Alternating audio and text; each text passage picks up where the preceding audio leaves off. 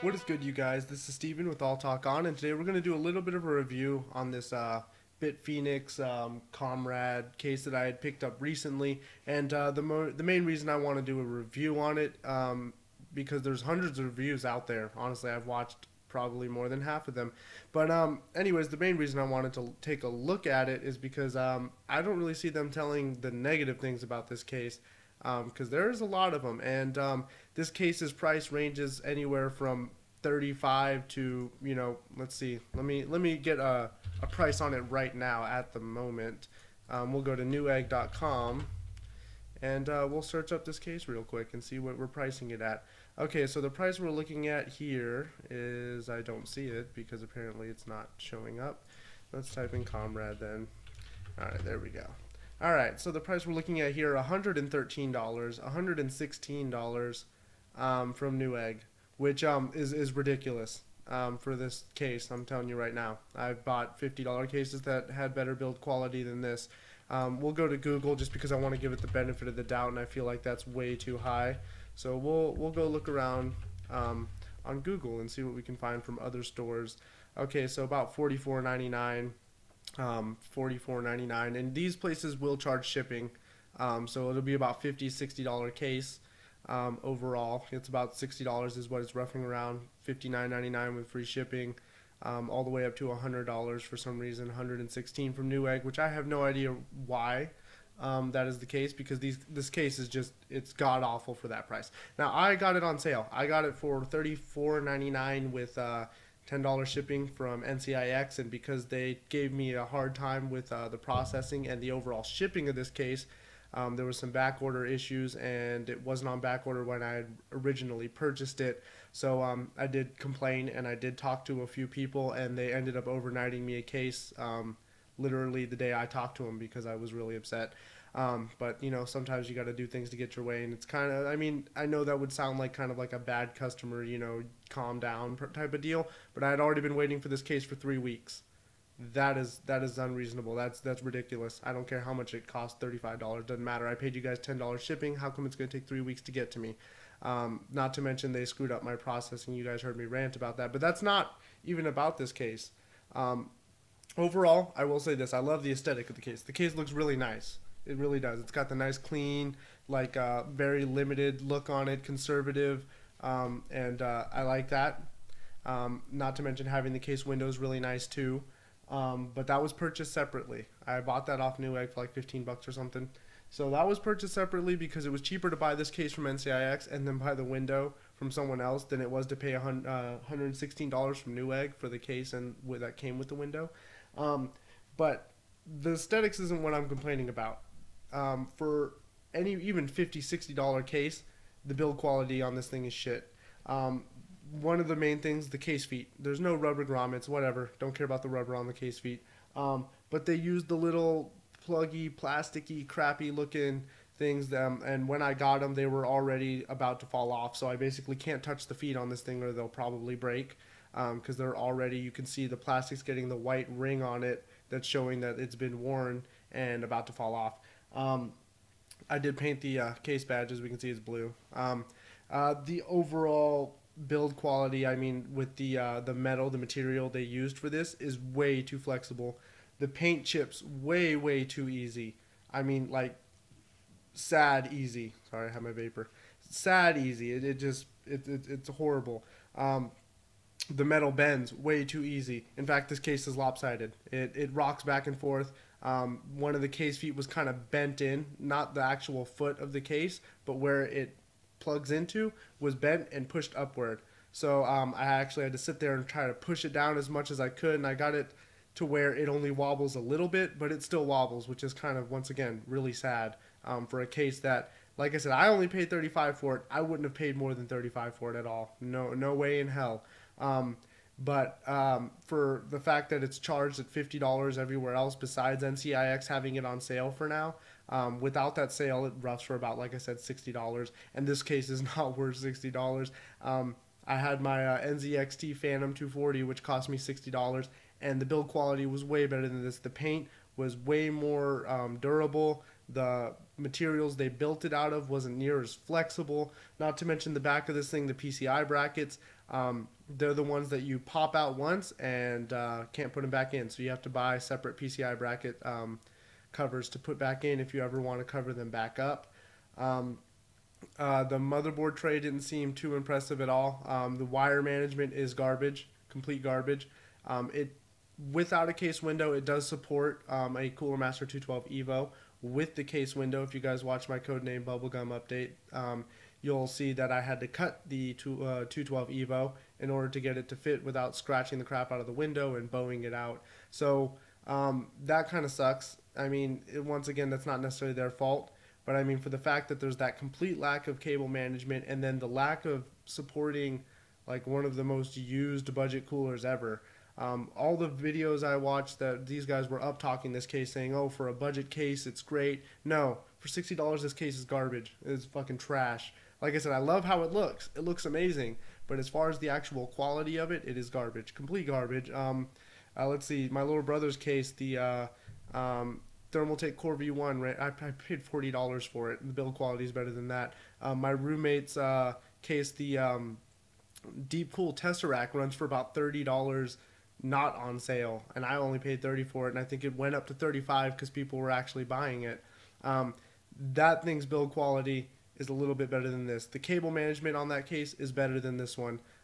It has easy support for a 212 Evo, and several other things too. Like I said, I'm not really holding it against it for the lack of support with the 212 Evo, but it's just kind of crappy that you're going to have a budget-minded case and not support that cooler, because that cooler is one of the most used budget coolers out there in general. But like I said, that's not really too big of a deal. I was able to fix it fairly easily. But the sad part that makes me really upset with this case is the fact that it bends so fucking easy. I mean, just trying to pull the back panel off, I kind of bowed out the little overhanging latches on the back that you use the thumb screws to push down into. Bent it from just trying to pull it off. Like, that's ridiculous. This thing is just flimsy as shit. And the case feet on the verge of breaking. The fact that I got the case and there was a dent in the top right here, it bows in a little bit. That was probably a shipping issue, but that just shows how shitty quality this case is built, because I've ordered 7 cases already. That's my phone. Yeah. Yeah. Yeah. No. Okay. Okay. That's fine. Sure. Yeah. Nice. Well, where was I? I was talking about the shitty quality of the case. That's right. So, overall, like I said, I do like the way it looks, and I am happy with my purchase. And I would pay $35 for this case because it does look pretty cool. But for the fact that you can only get it for $35 on sale is really sad. The fact that Newegg has the balls to charge $120 for this case, and in fact, that's not even Newegg's fault. That's Bitfenix's fault. I probably won't be buying any other Bitfenix cases after this, unless it's on sale, unless it's a deal. It's cheap. But I'm really scared to ship this because, I mean, like I said, I've ordered tons of things, you guys. I'm addicted to online shopping. I really am. It's fun and sad. Same time. I know when to pay my bills though, so no worries there. Don't worry about me. But I've ordered things like, I got things coming from China. I got things coming from the UK. Actually, the backplate I ordered for this build is coming from the UK. I have something coming from like Netherlands. It's coming from there. I ordered a graphics card from Russia. I mean, and they all got here just fine. This thing comes here from California with a big ass dent in it because UPS sucks. That's why I hate UPS. I'm sorry. I'm not going to be shipping this case UPS either. But it comes with a big ass dent in it, and that has nothing to do with how they handle the products, because I've ordered stuff all over the world. I've had stuff come in beat up boxes and stuff like that. My monitor came from Korea, and the box was torn up. It doesn't matter. It was a good build quality, so it held its shape. This thing couldn't make it from California to here without getting dented. And that's not really even the shipper's fault, the carrier's fault. That's mostly the build quality of this case's fault, as well as other things that I noticed. There's 2 fans in here, behind here. No ventilation for the fans. I have no idea where they're supposed to get air. There's a small little hole under here that you can put your fingers in to pull the front of the case off. There ain't no ventilation though. There's no cuts on the side. Nothing. And once again, for $60, I feel like that's something they could have put in here. Um, there's only one USB 3.0 port. Why is there only one? Um, there's one USB 2.0. Really? They had to make a whole separate cable? They couldn't have just made it two? It's not that hard. I mean, once again, my brother's case, Thermaltake Core V1, and my case, cheaper than this case, has two USB 2 ports at the front. I don't know why it's only got one. But I will say there is some issues with compatibility with USB 3.0 with certain parts. Like for instance, my webcam doesn't like USB 3.0. In fact, it won't detect the webcam unless it's plugged into 2.0. I have no idea why. My mouse is a Razer. What was it? I can't remember. Razer Black Mamba or something. It doesn't like USB 3.0 either.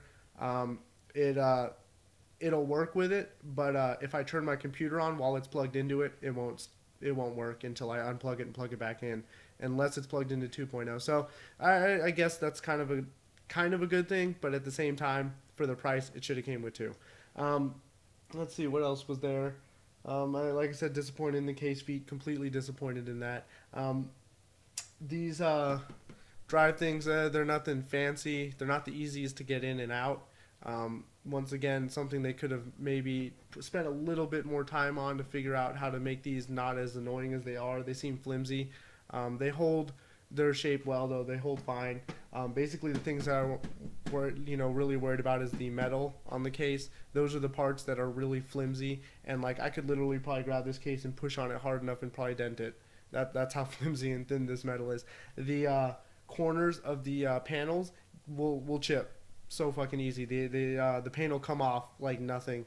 Like you literally take it and like kind of just touch it to the ground, it'll chip the paint off, and that's how bad the paint is. The finish is on this. Now I know that this is a flat white, and you guys know I paint stuff flat white on my whole computer pretty much. So I do know that it comes off, but that's why they make clear coats. They make clear coats in the shade of matte white. I know they do. They probably did clear coat it, or if not, they just used a matte white or a satin white. But either way, they should have made sure that they used a more durable paint on this thing. The fact that you can cheap out on so much on this case, and because your name is Bitfenix and charge $60 for it, is outrageous. They definitely could have made it to where you had removable PCI cover slots that could go back on. Like that. Once again, my brother's case, my case, cheaper than that. My roommate's case didn't, but that's because that thing runs $35 regularly. Comes with two fans, and they're LED fans. This comes with one fan, and oh, that's another thing. The fan, I'm actually throwing it away. It makes this ridiculous noise. It buzzes and makes like this hissing noise when it's running. I actually have it unplugged. I won't use it, so it's going to get thrown out and replaced with a different fan. So I mean, even the fan this thing came with was horrible. The plus sides, it does have mesh filters in the front. Has one underneath for the power supply. It's definitely a nice feature. Now, the main reason I picked this case was because of how small it was and the clean look it has. I wanted something tinier. I wish that they would have put the PSU maybe at the top. But then again, it would have been inhaling graphics card air, which probably wouldn't have been the best idea. So maybe it's better that they keep it at the bottom. But I wanted it because it was smaller. But I wish that they would have expanded it maybe half an inch more.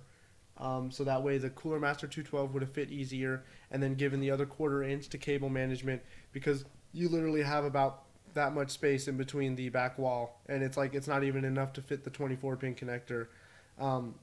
So I have no idea how I'm going to run my sleeved cable extensions through this through this case. You got me. I'm going to try and figure it out once I get the wires, as you guys see. Ooh, a whole bunch of them. So we have a 24-pin, 8-pin, and 2 6-pins. So these are already sleeved blue, but I'm going to be re-sleeving them. But yeah, so I mean, don't buy this case. Unless it's on sale and you really have to have this look, don't buy this case. Otherwise, it's pretty cool. There's another thing right here. The LED is so bright, and they put no reinforcement plastic in between here, and it's white. They should have put something behind it. The LED actually glares through right here.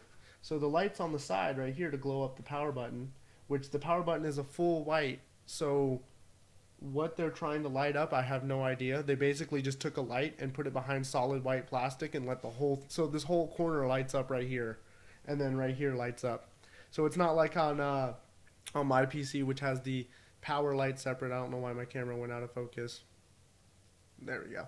So it's not like how my PC has a light up, or some of the other cases you may see have like somewhat of a little clear power button so the light can come through it, or a clear ring around it so the light goes through it. Not this case. This case just has a straight, regular power button, no stripping around it to let the light through. And basically they just stuck a light behind it so that this whole side will just glow. So you can see the light glowing through right here in this front part of the case, which kind of really ruins the aesthetic. And I'll go ahead and pop it off and show you guys what I did to get rid of that. So right here, see that black? That's electrical tape. Basically you stick something right here. That's what I'm saying. That's all they had to do was put a little black right here or right here, and it would have stopped that whole problem, but they didn't do it. So as you can see, we have our fans where the fans are going to be going. I just ordered, so they'll be coming in. No ventilation whatsoever, but I'm going to stick fans in there anyways. So we'll see how that goes. There is a nice fan filter. That is a good feature that they did have here.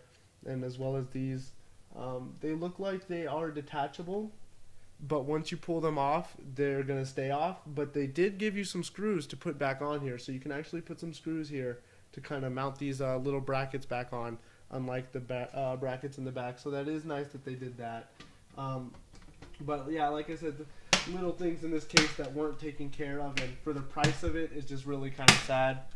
I think that whoever designed this case and decided that we're going to use the thinnest material possible, the cheapest paint possible, we're going to cut out a crap ton of features, and then we're going to throw it on the market for $60 is outrageous. So anyways, you guys, that's my little rant and pissed off review on the Bitfenix Comrade case. Though I do like it, I wouldn't buy the Neos either because they're basically the same case. They use the same side panels, by the way. When I was buying my window, it says Comrade/Neo or Neos or whatever. So they used the same case panels. So I'm pretty sure that thing is the exact same, just a different front. So I'd stay away from that case in this case because they're cheaply made. They look cool. They're nice for that, that feature. They look nice, but other than that, complete garbage. Don't buy it. Anyways, you guys, this is Steven with All Talk On, and I'll catch you guys later.